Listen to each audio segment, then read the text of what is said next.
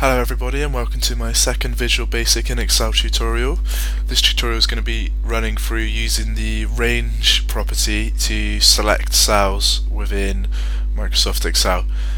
Again, you're going to be needing to use Alt plus F11 and Alt plus F8 as your two main keyboard shortcuts. If we go straight to Alt F11 to bring up our visual editor, and we want to create a new module again, so right click, insert module, bring up our module screen, and we want to create a sub called select cells, open parentheses, close parentheses, press enter, and sub adds itself in automatically. And then we want to be selecting a cell within here. So each cell has its own cell reference, so that's A1, that's A2, that's B2, that's C3. If you want to select a range, then it would be A1 through to C3. If we want to select a column, it's C, or two columns C to D, or C to G. And then rows, you've got row 3, 3 to 5. And this is how we're going to reference them in here. Not only does it have the reference A1, but you've also got A1 on sheet 2, A1 on sheet 3, and you've also got different workbooks as well, so you need to be declaring which workbook and which worksheet you're working in. So first of all, this module is in the current workbook project that we're working in now, so we can just put this workbook. So that selects the workbook that your module was saved in. And then we want to select the sheet, say sheets, open a parentheses, and then in the open parentheses we put the sheet name. So we want sheet 1, so I can just paste that in there like that. And close parentheses.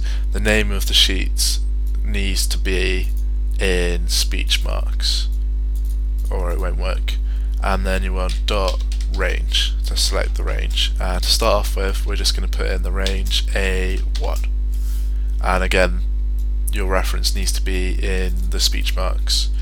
So close the parentheses, and then to select just dot select.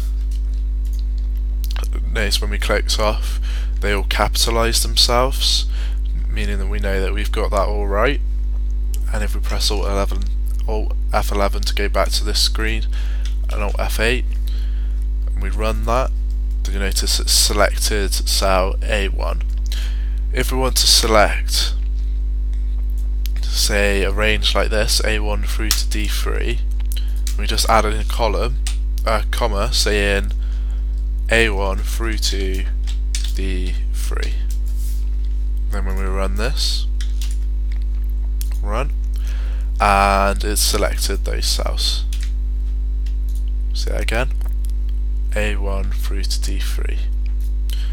If we want to select a column, then we can delete the comma and you just put C colon C, C through to C. We press Alt F8 and run, and it's selected the column. If you want to select more than one column, then pretty simple, just change that to E, and then this will select, run, column C through to E. And you can do that for as many columns as you like. And same for rows, instead of using the letters you just use the numbers, so range 3 to 3.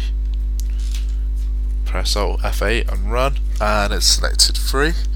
And if you want to put in 10 and run that, then it will select 3 through to 10.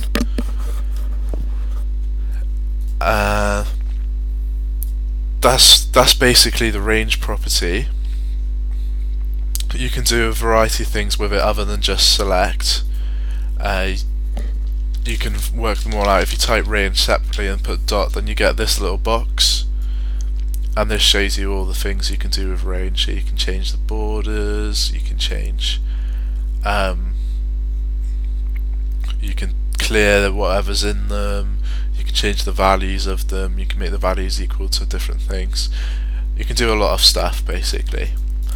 But before I go into them, I'm going to be going over in the next tutorial how to use the cells property, which is similar to the range property but it's a little bit more useful. Range property is just a shortcut for using the cells property really. So thanks for listening, and I hope you carry on listening to the rest of my tutorials.